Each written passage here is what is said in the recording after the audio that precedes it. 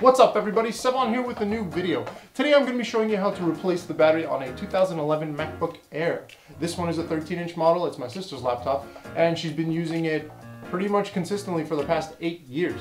Now, the only issue she has with this is that the battery tends to die after about a half hour or so it's pretty much plugged into the wall all the time. Now, that defeats the purpose of having a really thin laptop, does it not? So, let's go ahead and fix it. It's really simple, only about 3 things required. You're going to need a T5 Torx bit, a P5 pentalobe Torx bit, and, of course, a replacement battery. I'll have links to all of those in the description box below. Let's go through with it and fix this laptop.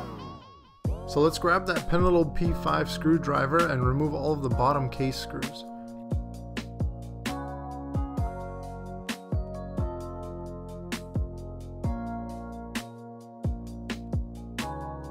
Take note of the 2 long screws that are by the hinge of the laptop. You don't want to put those in the other corners. After removing all of the screws, gently pry away at the bottom of the case right by the hinge. It should just pull right off. If this is your first time opening this laptop, chances are there's years worth of dust that's built up inside there. I recommend taking a can of compressed air and blowing at it. I also recommend taking it outside because that dust is going to fly all over the place and you don't want it getting in your eyes. Now it's time to remove the old battery from the laptop. Grab the Torx T5 screwdriver, locate the 5 screws, and remove them.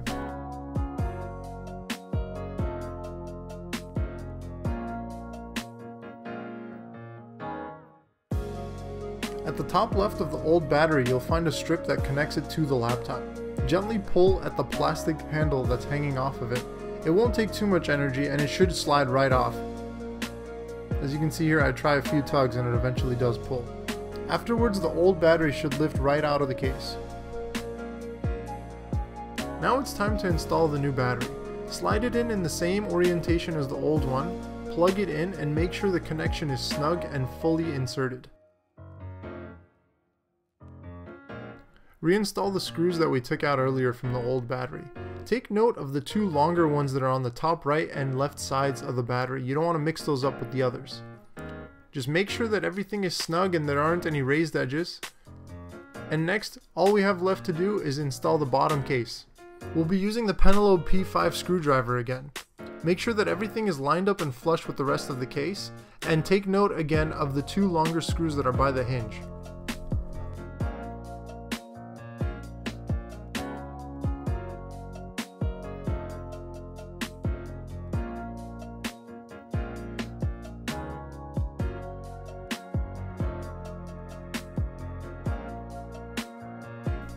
Let's just take a quick second to make sure that we've installed the battery properly.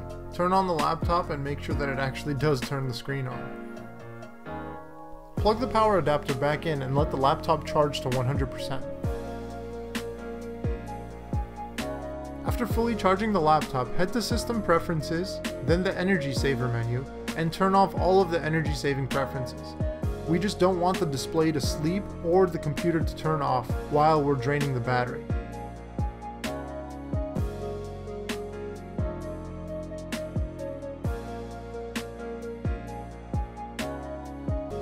After you've adjusted the power management settings, you'll want to set the screen to about 50% brightness or so, unplug the power, and let the laptop drain until it dies.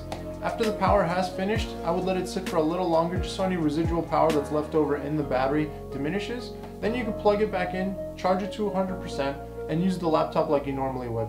The SMC controller in the MacBook should be fully calibrated at this point, and your laptop battery should be lasting like it did when it was brand new.